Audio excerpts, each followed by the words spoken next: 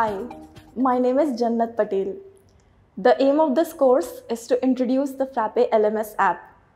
Frappe LMS, as the name suggests, is a learning management system. Now you might be wondering, why another LMS? I'm sure you must have come across at least one LMS in the past. These LMS might have all the features they should, but most of them are not easy to use. While using them, you will have to take a pause and look around for the next steps. Their UI is usually cluttered with too much information.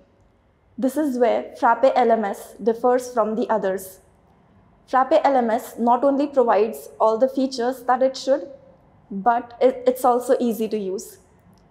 It has simple backend with clear forms to create the courses.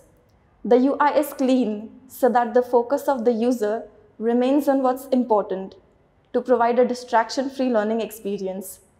Along with this, Frappe LMS also helps set up a learning community. It has a job board which users can search job opportunities on after completing their course. Users can look for and interact with other users that belong to the same domain as them to grow their network.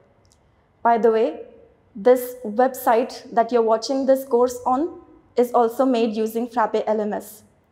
In this course, I will show you how easy it is to create a course using Frappe LMS. We will also see how we can set up a website for the LMS with custom brandings just like this one.